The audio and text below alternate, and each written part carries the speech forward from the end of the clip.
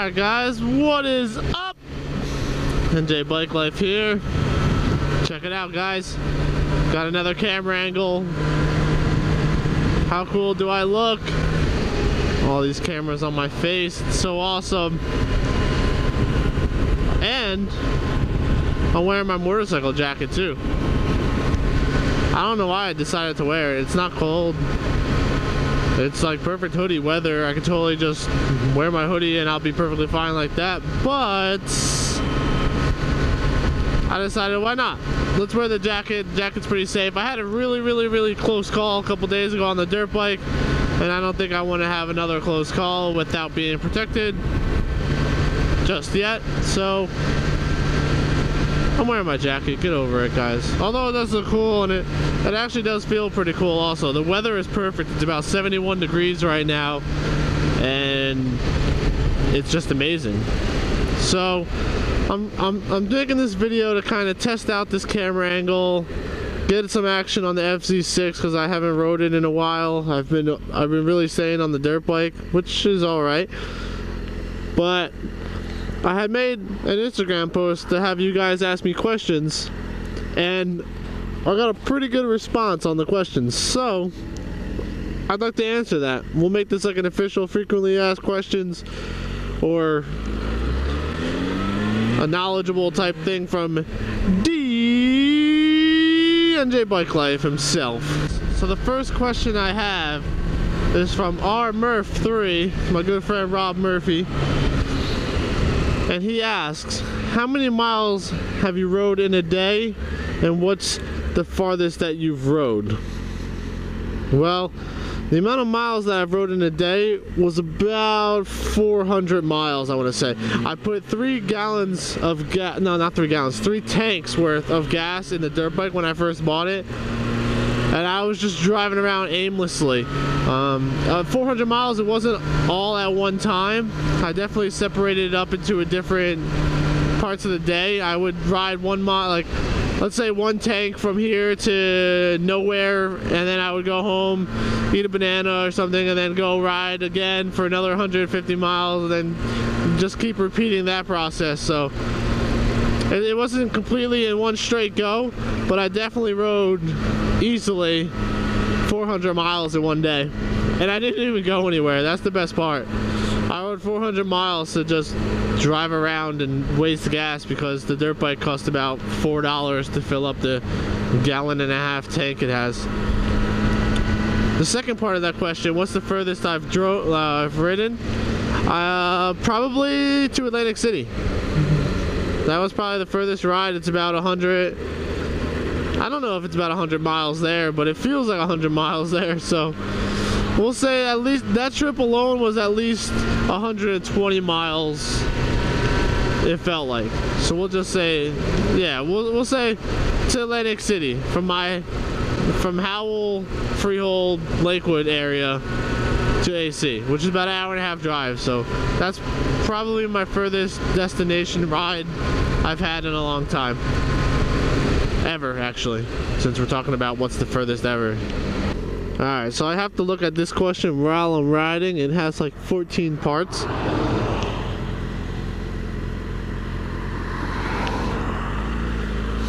I don't know if these people know me behind me, but they just came like right up on my ass.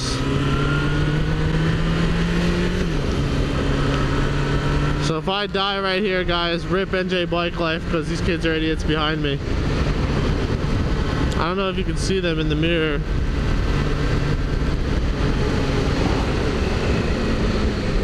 They're coming around. Oh no, they're following me. Okay, cool.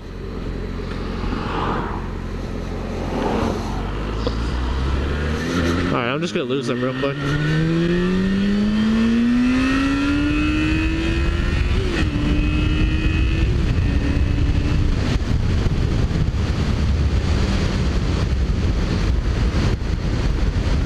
Alright, so now that they're gone, I can get on to my next question, which is from JMac87 on Instagram.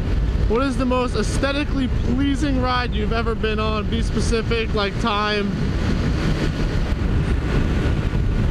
of year, weather, and place.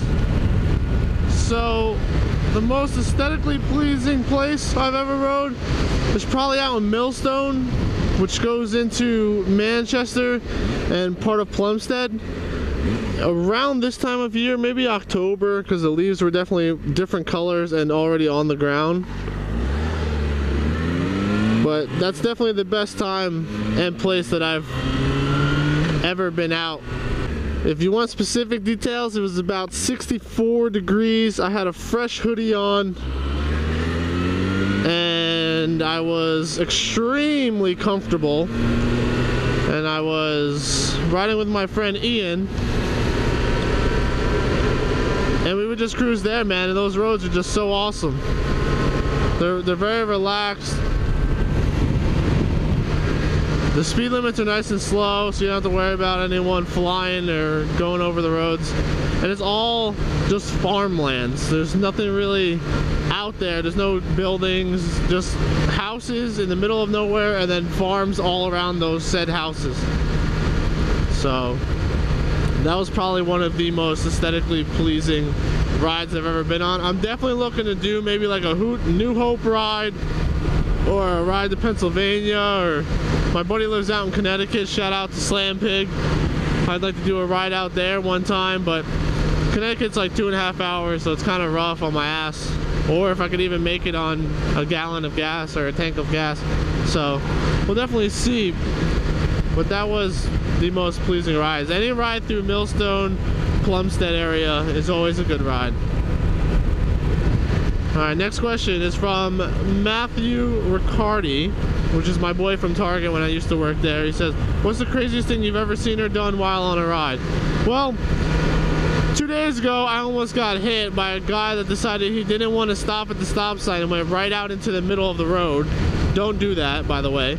Don't go into the middle of the road. And I was within, I want to say, inches of his bumper, of him riding into me. I was on the dirt bike, slammed on the front brakes. I slammed on the rear brakes. Of course the rear brakes skidded because my whole body was in the front of the dirt bike. I'm just fishtailing for about 100 yards, and I was inches from hitting him, and that was probably my closest call. But as far as what I've seen, my friend Dylan was riding, and we were coming to a light. He's turning left. No, we're going straight. There's another guy turning left, and Dylan's just riding, and the guy just completely goes, barely even slows down, barely even stops, and Dylan comes within inches of hitting this person's rear fender. And it's just like, I looked behind me knowing that it might be close, and I see Dylan's hand and his arm completely on the person's bumper. Let me tell you, that was the scariest thing, because he was like kind of new to riding. Next question I have is from Josh. Come on, someone go. You next, buddy, you next. Thanks, man. I wanted to be nice and let him go, but he wanted to be nice and let me go, so you can't argue that, man. It's all about the nice people. I don't know if these guys hunt or something, but maybe in that little patch of woods. Anyway, next question is Raiders from Josh Iglesias. Is that really your real name? No, your real last name, Josh? Because that's pretty cool, the real last name, if it is. If it's not, I'm offended by your beauty and tattoos. But Jiggy, as I know you, ask Raiders, question mark. Yeah, dude, the Raiders. They just beat the Saints. What's up? Cannot mess with the Raiders. That's about all I have to say to that.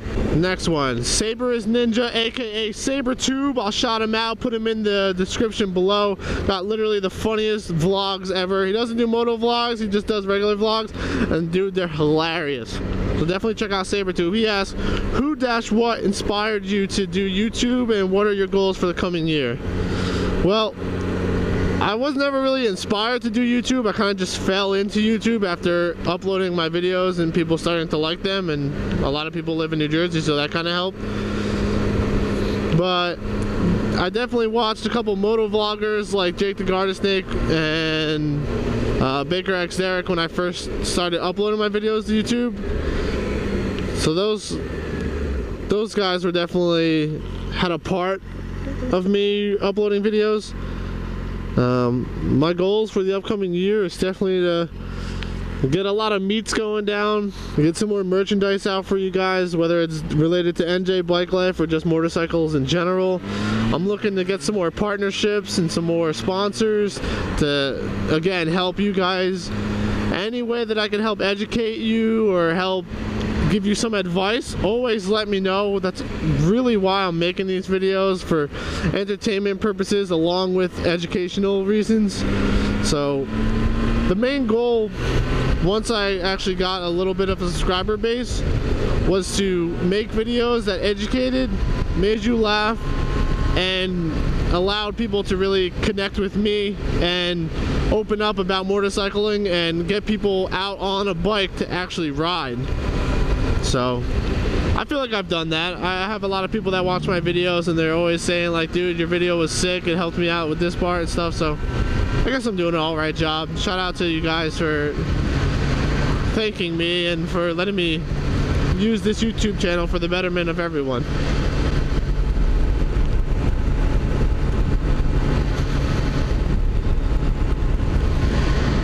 My buddy Eric from Taco Bell, aka Jaeger036 on Instagram, asked, what's the best thing about motovlogging?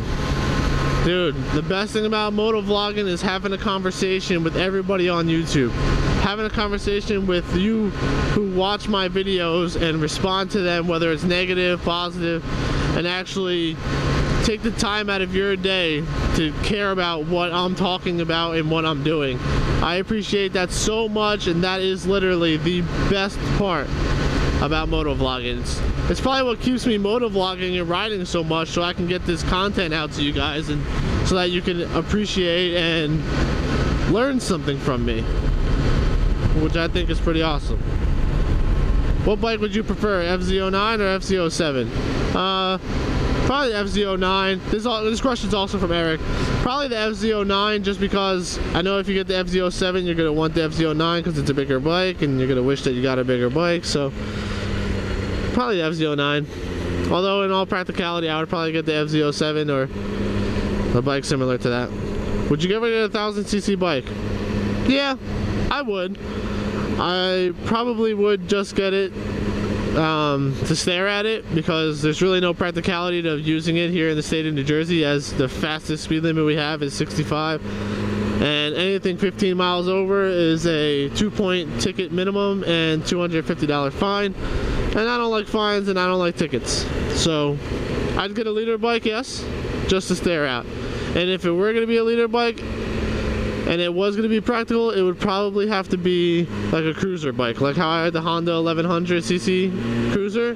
I would probably get another one of those and actually ride it. I would get a sport bike like a BMW S1000RR or a Gixxer 1000 or a ZX-10R, but I would never ride them.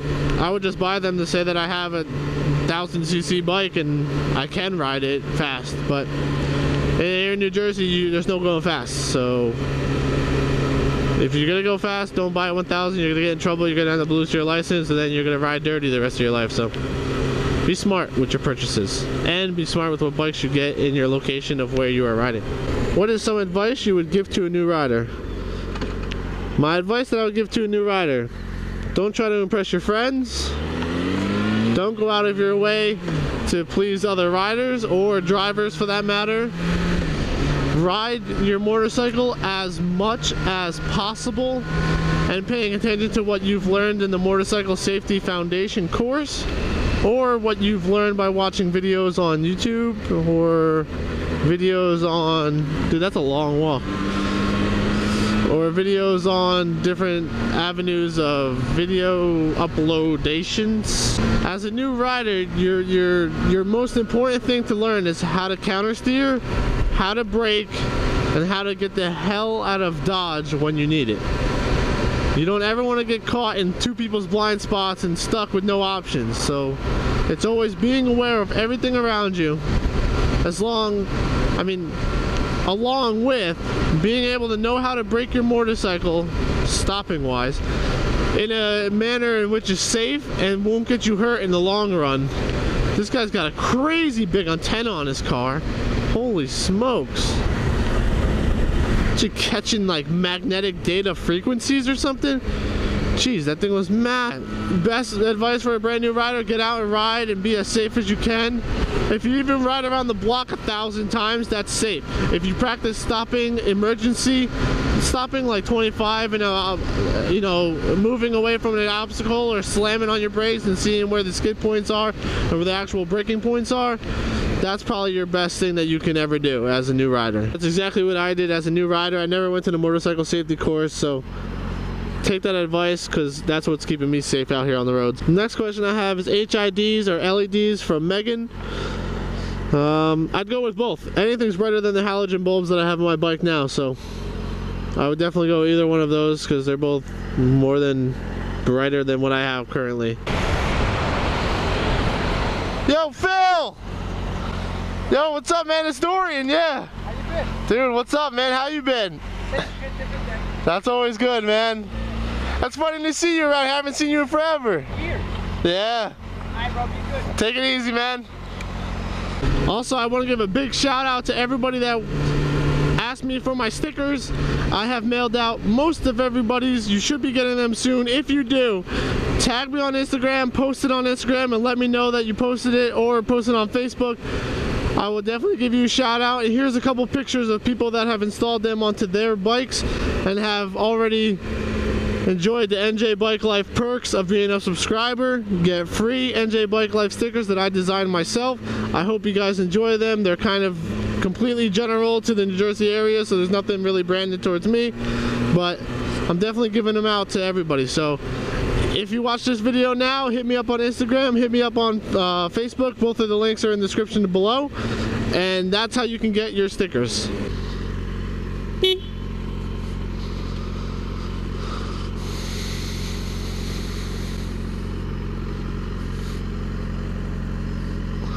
I'm gonna answer this question and see if Anthony comes out. He hates when I come here when unannounced, but we'll see if he answers.